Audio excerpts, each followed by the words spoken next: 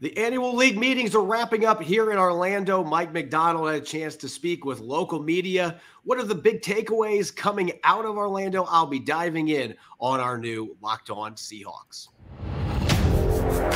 You are Locked On Seahawks, your daily Seattle Seahawks podcast.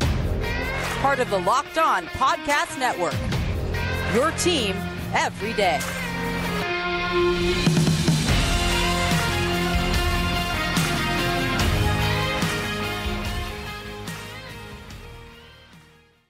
Greetings, 12. This is Corbin Smith, host of the Locked On Seahawks podcast, your daily Seahawks podcast, part of the Locked On Podcast Network, your team every day. Glad to be joined here on our Tuesday show by my co-host in crime, Rob Rang. And a special thanks to all the 12s out there, whether you're listening on the other side of the state in Cheney, Washington, or in the middle of the country in Davenport, Iowa. Greatly appreciate each and every one of you for making Locked On Seahawks your first listen 5 days a week. The NFL league meetings are wrapping up in Orlando. Local media, including myself, had an opportunity to chat with Mike Macdonald today at the Ritz-Carlton here in Orlando. Going to be diving into some of the key takeaways from that media availability, including Macdonald's thoughts on some of the new rule changes that have been put in place here this week in Orlando. And then we're going to look at Washington and Washington State's upcoming pro days. Rob's really excited for that as we preview some players to look at as potential Seahawk targets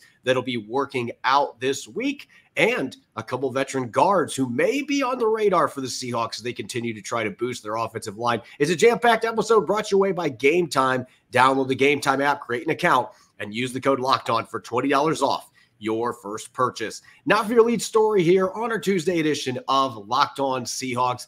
For the first time as the new head coach of the Seahawks, Mike Macdonald met with local media this morning at the NFL annual meetings to address a number of topics, from football-related stuff to rules, discussing free agency, you name it. It was an extensive conversation with the new head coach as he continues his process of replacing Pete Carroll. Rob, the first big thing that I want to discuss, so when we looked at this yesterday, we had fans asking us about the new hip drop rule. I asked Mike Macdonald about his thoughts on that rule, on how it may impact NFL defenses. And players might be whining, but I don't think that Mike Macdonald is going to be one that's going to be upset about this rule. Take a listen. Yeah, I think you're going to be able to adapt to it.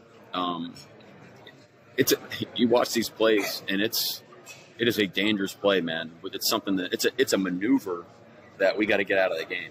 You know, it's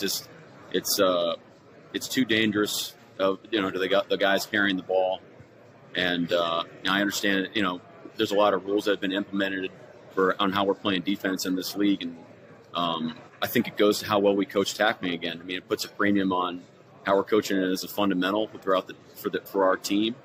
And, obviously definitely not coaching anything close to that. But if the guys are doing it the right way consistently, I think they'll feel confident. Then they don't have to resort, to that specific movement. And I think it's better for the game overall. So players, Rob, might be complaining about this rule, but it's clearly evident that Mike Macdonald is not going to be in that company. And listening to his explanation, he changed my opinion, and I've looked at some data over the last 24 hours as well, that maybe we are putting way too much controversy with this rule change. I think a lot of people are putting too much controversy in. I mean, tackling is something that has to be coached, even at the NFL level. It's one of the things you and I, of course, have bemoaned in the past, that the Seahawks didn't do enough actual live tackling during the practices that we saw at training camp and in mini camps in the past. I think that if you are able to wrap up what you see, that you use your arms, you use your shoulders, rather than grabbing onto cloth and pulling backwards in pursuit, then that is really where a lot of these tackle issues have come about. I 100% agree with what Mike Macdonald just basically said there, is that this is a coaching, this is something that is going to be a challenge to Seattle's coaching staff. I think less so a challenge to Seattle's defenders and players on special teams who are making tackles. I think that this really, what this comes down to is, again, technique, it comes down to physicality. Most of the incorrect tackles that have resulted in injuries have been kind of desperation type of tackles. And so, again, for a guy who is as acknowledged as a teacher as Mike Macdonald is, I think this is much ado about nothing, frankly. And I think that you're going to see most quality defensive players, which of course is Mike Macdonald's specialty, are going to actually gravitate and like this change rather than bemoan it the way that some have. And I think Seahawks fans will be really excited if the tackling is just better in general, because that has been a huge problem the last couple of years under Pete Carroll and his staff. And early on in his tenure, that was not as big of an issue, but it has continually gotten worse the last couple of years. So that's going to be one of the big tests for him and his coaching staff, especially with this rule. And throughout this morning's media availability, of course, there were specifics on Rayshawn Jenkins and Tyrell Dodson and Jerome Baker, some of these newcomers that the Seahawks have added in free agency. But the real point of all the answers that Macdonald gave is that this team, they were looking to build a strong spine on defense. And what he means by that is the middle. They needed to fortify the middle. They get a 340-plus pound nose tackle in Jonathan Hankins. They re-sign Leonard Williams. They get Dodson and Baker in particular with his experience to play those linebacker spots, the athleticism to play those spots in this scheme. And you get the versatile safeties in Rayshawn Jenkins and Kayvon Wallace, who can play both spots. They can play in the nickel as well. Julian Love already could do that. So now you've got 3 interchangeable parts that help with pre-snap disguise and all those things. So that has been the number one priority this offseason. And you may not necessarily agree with all the players that they brought in from a fan perspective, at least our listeners. But Rob, I do think that that is something that they have been able to attack and do a pretty good job of building that strong spine in the middle of their defense. Yeah, I 100% agree with you. Again, I have really been excited about the additions that the Seahawks have made. And I say additions, I very much include Leonard Williams as part of that. But definitely focusing in first on a guy that your new defensive coordinator, Adam Durde, is going to know very, very well with Jonathan Hankins, of course, who we coached previously with the Dallas Cowboys. And anytime you're going to be talking about the spine or the middle of the defense, that's where you guys start off with, was the big nose guard in this particular scheme. And as I've said in multiple shows now, I am very excited about Tyrell Dodson in particular and his explosive upfield speed and power. That is something that I think that, frankly, the Seahawks have been missing at the linebacker position for a while now. Mike Holmgren used to call them thumpers, that you want a guy in the middle who is a thumper that will knock you on your butt. You don't have to worry about hip drop tackles because these are almost head-on-head collisions at times. And I certainly don't want that either. But at the same time, you do want a different degree of physicality, of toughness, of intimidation than the Seahawks on defense that have had for the last couple of years. That's what I expect from Mike Macdonald. And you mentioned the 2 safeties as well. Again, just a greater element of real physicality. You would see flashes with Jamal Adams, flashes with some of the big hits from Quandre Diggs, but not consistent. When's the last time you thought about a Seahawks opposing wide receiver or tight end and whether they thought about the big hit coming down from a Cam Chancellor or Earl Thomas? Look, with all due respect to Jamal Adams and Quandre Diggs, there wasn't that fear factor from opposing pass catchers when they're going up against the Seahawks defense. I think that this new group of players the Seahawks have brought in during free agency, again, including Leonard Williams, I think it's going to bring back that fear factor, and Seattle's spine is going to be that much stouter as a result. That clearly was the most exciting development this offseason, just hearing from Mike Macdonald. He was fired up about what they've been able to do in the middle of that defense at all 3 levels, bringing in that toughness, that physicality, and in most cases, flexibility position-wise. On the opposite end of the spectrum, and this shouldn't come as a surprise, Macdonald was pretty blunt about the state of the offensive line, saying that there's still much work to do. And you look at the moves they've made, Tremaine Ankrum is the only signing that they've had from an outside free agent at guard. Nick Harris is a backup at center to compete with Oluwatimi. There are not many moves that have been made on that front. And so, not surprisingly, He said that it's still a work in progress. John Schneider echoed that as well. And we'll talk later about how the Seahawks can still try to address this before the draft. But Rob, this is clearly the other end of the spectrum. This is the big glaring weakness still for this football team. Yeah, it is. And that's one of the reasons why there's so many of these mock drafts that have the Seahawks, staying pat number 16 overall or trading down slightly, but still prioritizing offensive linemen. It would make a great deal of sense just because, again, that is if you just looked at Seattle's roster, there's a glaring hole at left guard, and perhaps you still are looking for a little bit more competition at the center and tackle positions behind Seattle's presumptive starters. But again, this sets up very well for John Schneider's specialty, and that, of course, is on draft day, where, again, I think that the offensive line group this year is as good as I've ever seen. I've been doing this for 25 years now. Yeah, that's a great point. And John Schneider made sure to echo that as well when we talked to him today, that, look, this is a really good draft class. So that has been part of the blueprint here, why they've gone with other positions in free agency. And maybe that's why the linebacker position went so fast as well when you're looking from a draft perspective. So all these things are linked, they're intertwined, but the Seahawks clearly know that they've got some depth concerns. They've got some starter concerns, especially at those guard spots, and they're going to continue looking for ways that they can attack that here in the second, third wave of free agency. Up next, we've got pro days coming up in the state of Washington. UW and Washington State both going to have their pro days this week. Rob and I are going to be diving into some of the top prospects to keep an eye on from a Seahawks perspective. That's coming up next year on our Tuesday edition of Locked On Seahawks. This episode is brought your way by Game Time. You shouldn't have to worry or start ripping your hair out and looking like me when you buy tickets to your next big event. Game Time is the fast and easy way to buy tickets for all the sports, music, comedy, and theater near you with killer last-minute deals, all-in prices, views from your seat, and their best price guarantee. Game Time takes the guesswork out of buying tickets. So if you want to see the Seattle Kraken at Climate Pledge Arena as they close out the season, thanks to Game Time's awesome flash deals feature and a detailed stadium map, you can get awesome seats for under $100. And it's super easy. Forget planning months in advance. Game Time has deals on tickets right up to the day of the event. And with the Game Time guarantee, you'll always get the best price. If you find tickets in the same section and row for less, Game Time will credit you 110% of the difference. Take the guesswork out of buying tickets with Game Time. Download the Game Time app, create an account, and use the code LOCKEDON for $20 off your first purchase. Again, create an account and redeem the code LOCKEDON for $20 off. Download Game Time today. Last minute tickets, lowest price, guaranteed.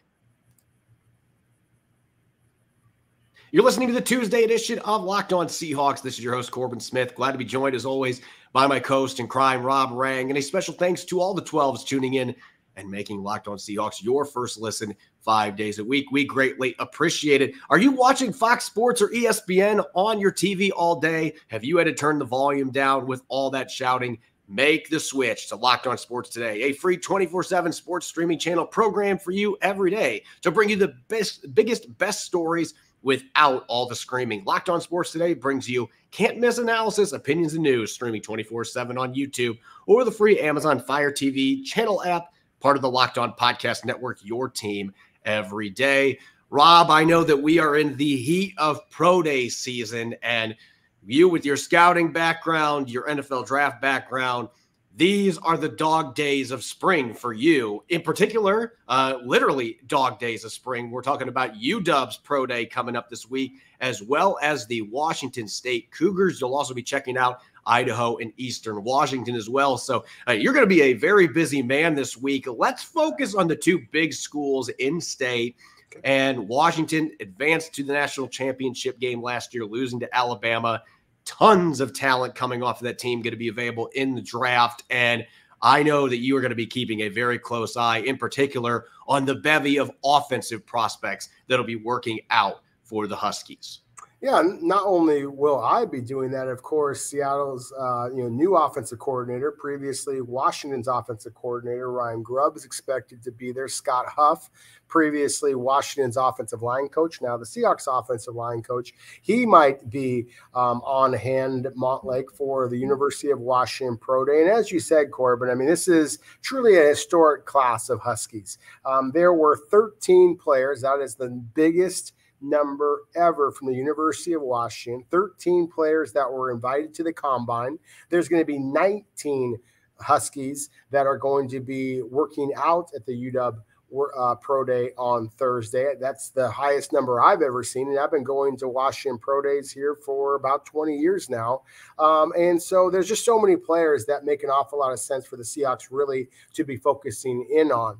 Let's start the conversation with quarterback Michael Penix Jr. I think that it's unlikely that he is going to be a Seahawk given the trade for Sam Howell here recently, but there certainly is a possibility, and obviously nobody is going to know him better than his former offensive coordinator.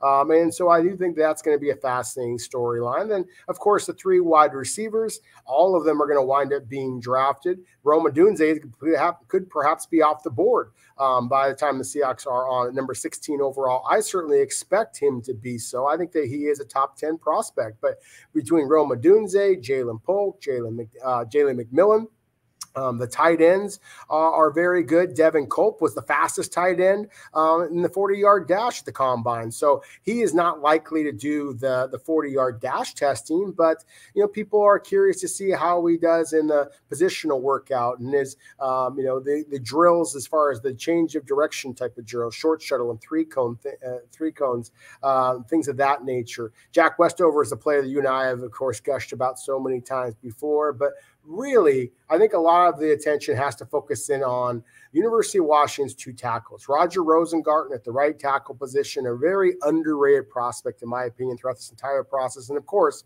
Troy Fautanu, we've talked about so many times before. He just feels like a plug-and-play kind of a fit for the Seahawks. In my opinion, if there is one player at the University of Washington that just fits in best for the Seahawks as far as being able to come in and make an immediate impact for Mike Macdonald's squad, then Troy Fautanu would be the one that I feel best about. Yeah, and you look at this workout, I don't know from an athletic testing standpoint if Fautanu was going to do much because he had a really good performance at the combine. He might just do positional work, which is fine.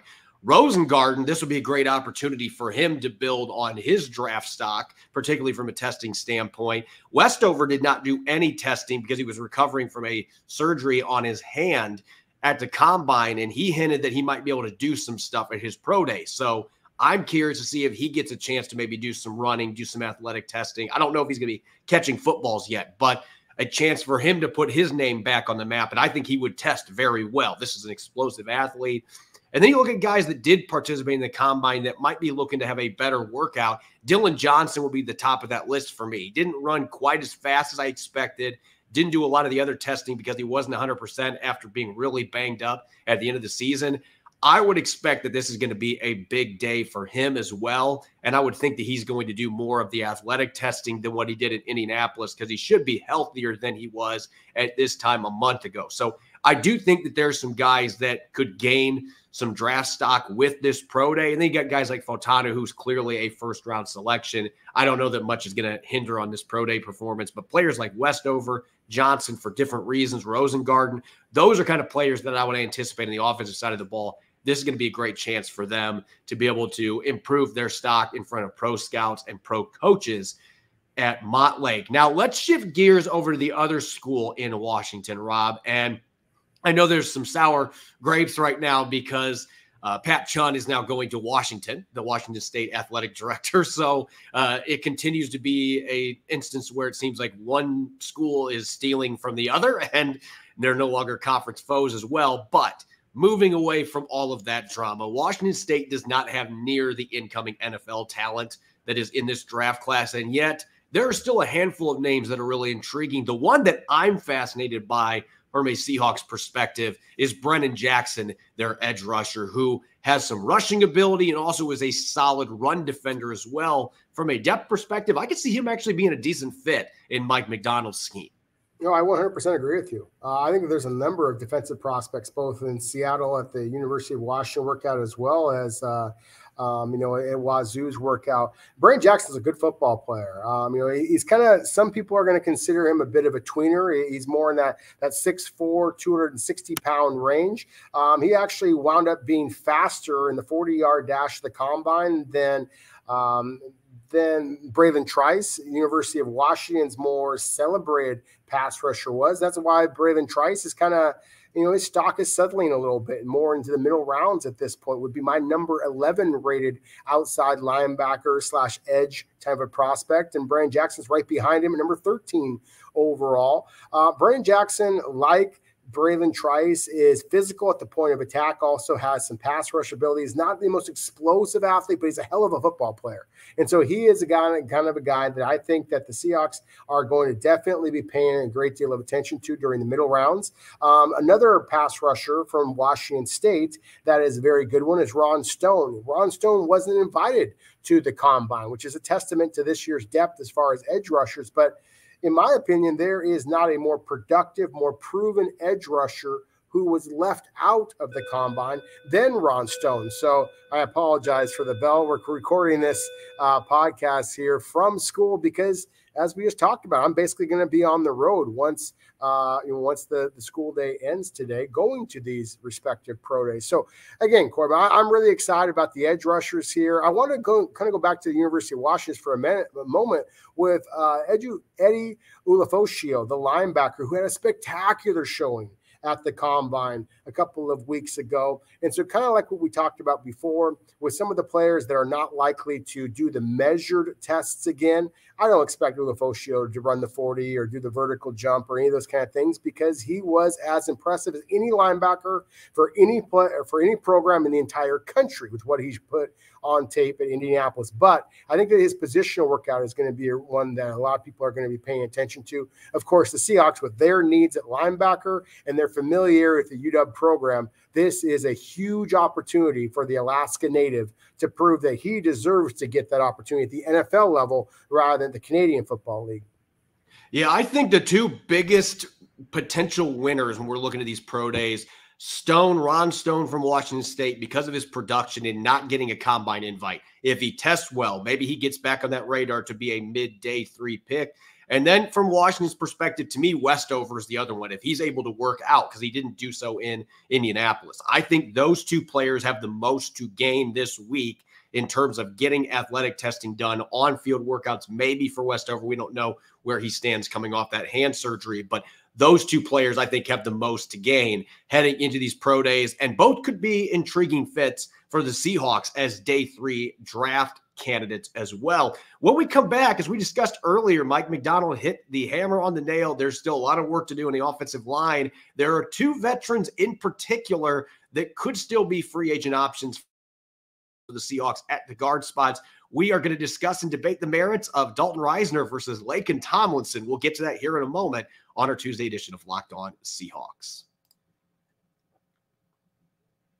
This episode is brought your way by FanDuel. Say goodbye to busted brackets, because FanDuel lets you bet on every game of the tourney with March Madness officially underway. Whether you're betting on a big upset like North Carolina State continuing to advance in the tournament, or a 1 seed to go all the way, it's time to go dancing on America's #1 sportsbook. Right now, new customers get $200 in bonus bets if your first $5 bet wins. That's $200 to use on point spreads, money lines. You can even pick who's going to win it all. Whether you think it's going to be a blue blood like UConn or a Cinderella like Iowa State, all options are on the table at your fingertips. Just visit FanDuel.com/lockedon and bet on college hoops until they cut down the nets. You're listening to the Tuesday edition of Locked On Seahawks. I'm your host, Corbin Smith. Glad to be joined, as always, by my co-host in crime, Rob Rang. And as always, a special thanks to each and every one of the 12s out there. Thanks for tuning in and making Locked On Seahawks your first listen 5 days a week. We greatly appreciate it. Here in Orlando for this show, the NFL Annual League meeting is wrapping up today. Got to hear from Mike Macdonald as well as John Schneider. Macdonald in particular discussing the offensive line, saying that it is still very much a work in progress. You look at the guard depth chart right now. If they had a game tomorrow, which we know they don't, Rob, but if they did, your starters would be Tremaine Ankrum at left guard and Anthony Bradford at right guard. And then you'd have McClendon Curtis as the main backup behind those two. So depth and starting talent is certainly an area of concern. And while the Seahawks don't have a lot of cap space, there are 2 veterans that I've heard some murmurs down here in Orlando that the Seahawks are at least kicking the tires on. former Kansas State standout Dalton Risner, and Duke standout Laken Tomlinson, two guys who have started a ton of games in the NFL. And even though they're different body types, Rob, there are a lot of similarities in their play style as well. There certainly are. These are two very accomplished players. They were both wound up being top 64 selections. Laken Tomlinson was a former first-round selection. And so these are guys that are battle-tested, played, as you mentioned, with Laken Tomlinson at Duke, Risner at Kansas State, played against elite competition at the college level as well. The thing I like most about Laken Tomlinson is his size and physicality. I mean, he is a mover in the running game. Dalton Risner is a little bit lighter on his feet, a little bit better in pass protection. I think that Geno Smith would be a bigger fan, frankly, of Dalton Risner, and the running backs would probably like Laken Tomlinson a little bit more. I like the positional versatility that they provide as well. Both of them have some tackle as well as guard flexibility. Yeah, I think that's the first big thing I want to hit on here. If you still have any reservations, and John Schneider suggested that they don't on Abraham Lucas today, some positive updates that he's going to be ready for the start of the season. So if you want some extra insurance, though, with a guy that can swing inside and out, Laken Tomlinson and Dalton Risner both have the ability to do so, though I think they are clearly at their best, especially at this stage of their respective careers, being at those guard spots. Tomlinson had a really rough season last year for the New York Jets. He gave up 7 sacks. He was one of the lowest rated, both as a run blocker and a pass blocker, according to Pro Football Focus. But when you turn on the film, and of course, being the nerd that I am, I've gone back and I painfully watched a few New York Jets games. Some of that had to do with the just offense being dysfunctional in general, and Zach Wilson being the quarterback, not getting the football out. There's a number of factors that played into that. So I still think Laken Tomlinson has some decent football in him as a stopgap guy that you can bring in on an affordable veteran contract. As for Dalton Risner, it's kind of a little bit different. I look at the stats, I'm like, oh, he didn't give up any sacks, but then you turn on Vikings games, and compared to his previous seasons in Denver, he had a lot more issues in terms of giving up pressures. They gave up 30 of them last year, and he actually finished second among guards in the entire NFL, giving up 11 quarterback hits, and that jumped out to me. Watching the film, it backs it up, and so he wasn't as dominant in pass pro as what we had seen him in. There was certainly some dominant years in Denver. That was where he really excelled for the Broncos, but he is a younger player than Laken Tomlinson. He has been more consistent in pass pro up to last season, and then he had some struggles in Minnesota. That might have been hindered by the fact their quarterback, Kirk Cousins, got hurt midway through the season as well. So there's different variables we have to consider here, but both these guys have started a lot of games. Both of them have proven themselves at times, at least in the case of Laken Tomlinson, to be serviceable in pass protection.